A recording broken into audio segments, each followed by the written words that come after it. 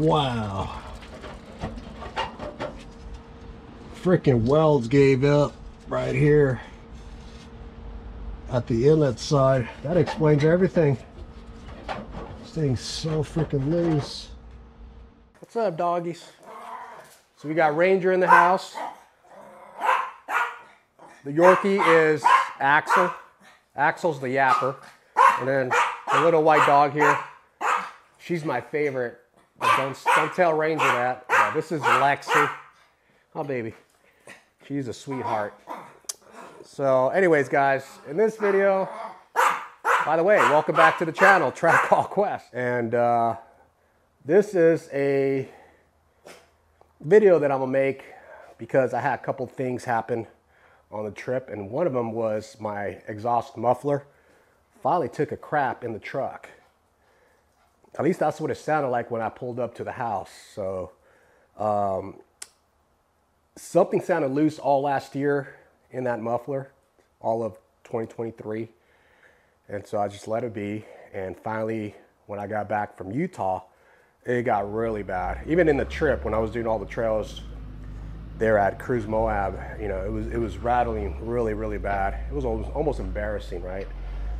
So, but like I said, once I got to the house, it sounded like something had actually broken loose. So it was definitely blocking flow of exhaust. So I installed this muffler in the truck late 2021 to 2022 as a direct replacement. So I bought it off eBay, got a killer deal on it.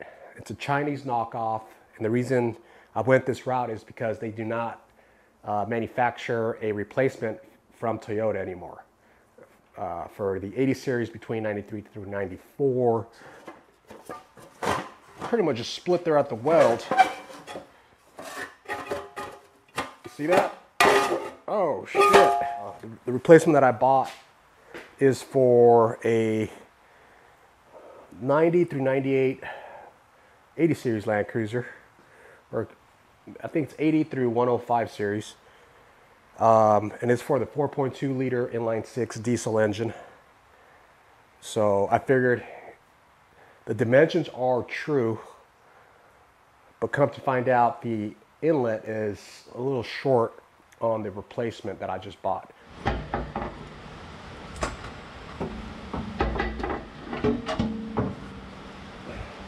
This thing's freaking heavy. Yep. So it's not gonna work. I have to do some grinding, some cutting to make it work. So it was about $300 with shipping. So it wasn't bad, and it's OEM Toyota replacement. The build quality is by far much better compared to that Chinese knockoff. So it's got a real beefy bracket to support the inlet, and that's what that replacement is missing. So a lot of the stress was on the weld going around attaching the inlet to the sheet metal. Okay, this is the game plan, guys. We're going to remove this bracket. So we're going to hack off or just cut right along the welds. There's 4 welds. Remove and just set that aside. We're going to cut the pipe right here. So we're going to remove the inlet right here. We're going to place a cut. This flange has to be rotated 90 degrees anyways. Okay, so we're going to leave that like that. We're going to come to the back end. We're going to chop this off. So we're going to mark it right about there, chop that off. We're going to reuse the outlet as our new inlet. So like I said, we're going to rotate the flange 90 degrees, 1.5 inches.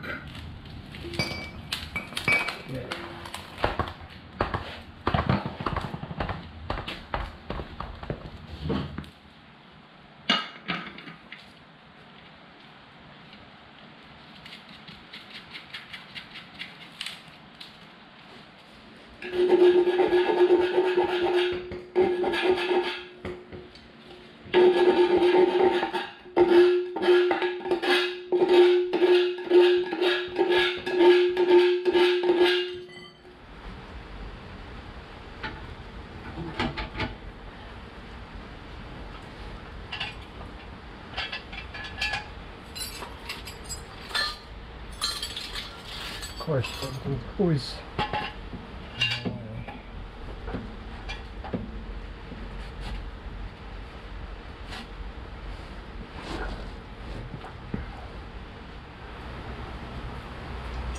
mount this.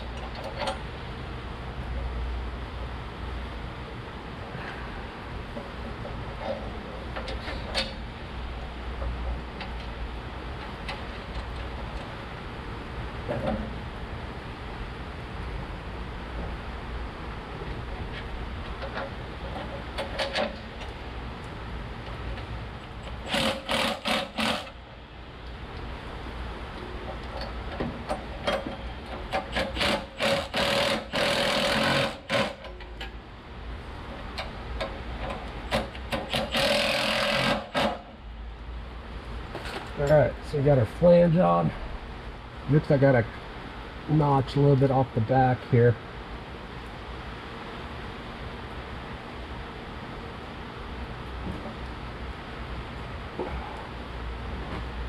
Yeah, so we're going to cut this off. We're going to just notch this off a little bit back here. It should fit.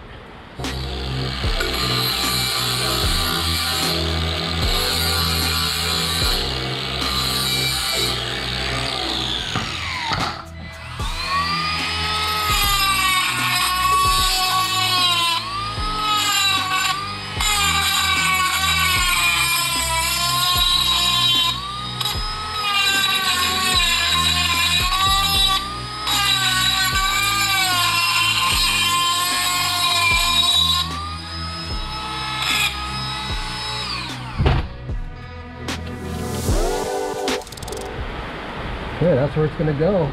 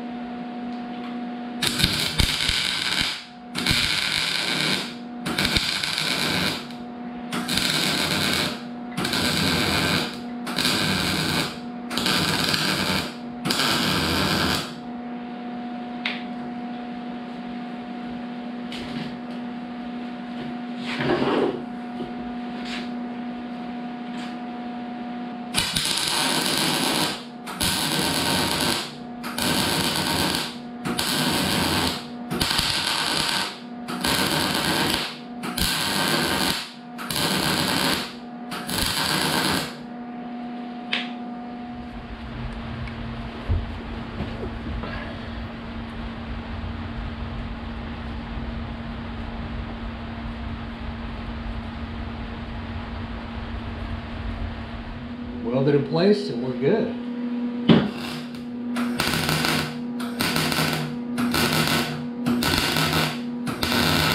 Okay guys, so we are pretty much done with the exhaust muffler. We just got to make sure we have the right gasket.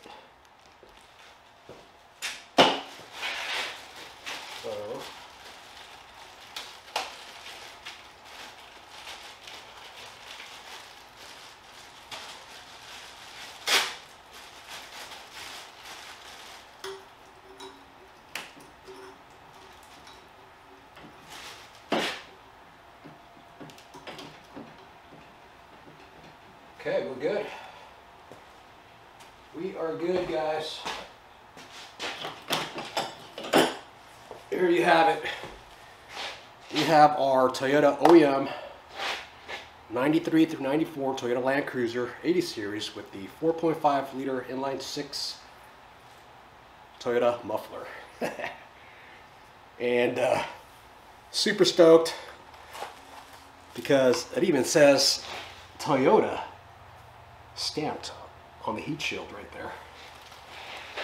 So yeah, it's we had to modify this just slightly by chopping off the outlet. We're using the outlet to pretty much form up our inlet to the correct shape. We got it down pretty good. We also rotated the flange 90 degrees and then reinstalled the reinforcement bracket down here to support the pipe, the inlet pipe. That's very important for these type of mufflers. So now we don't have all the stress on that single weld. We have our new gasket in place. This is pretty much ready to go into the truck. Down here, I just installed a cut-off downpipe. That simple. So it's off the rocks. Don't have to deal with all the plumbing as far as having to replumb and all that crap, you know, because I am running a rear auxiliary fuel tank. So this just makes it a lot simpler. So we are ready to go, guys. Let's go ahead and reinstall this. All right. Oh, got this thing rolling backwards here.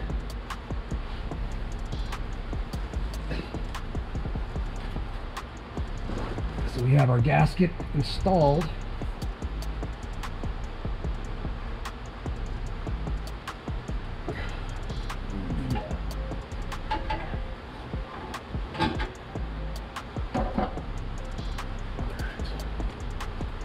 We are going to temporarily support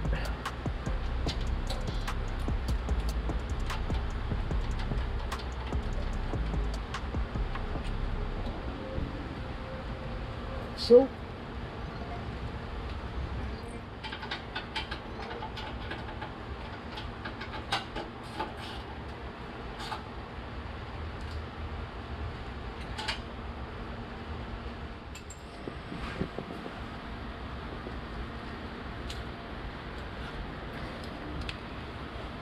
we're going to go ahead and crush that gasket. It's a one-time use gasket.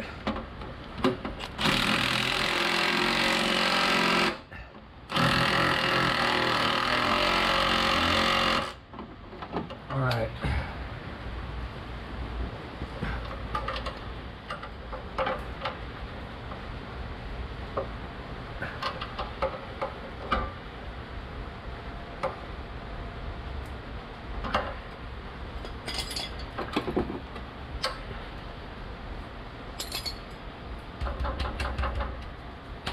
Oh yeah, that's solid.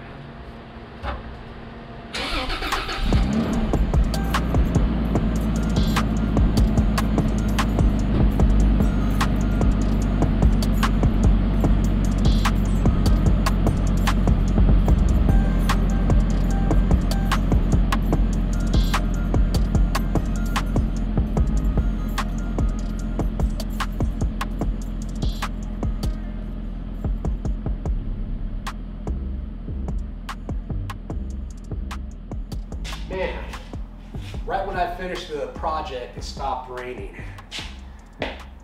But you know what? Rain or shine, we're gonna get it done. So yeah, we had to modify that Toyota OEM muffler off a diesel to fit the petrol motor, and you know, just a little elbow grease, a little cutting here and there, welding it all up. It's pretty much factory, you know, and that's what I wanted. Not only that, it didn't break the bank either. So brand new OEM Toyota muffler under the truck. Feels good. It's actually quieter than before. No leaks. Really stoked. So anyways, guys, thank you for watching, and we will catch you on the next one.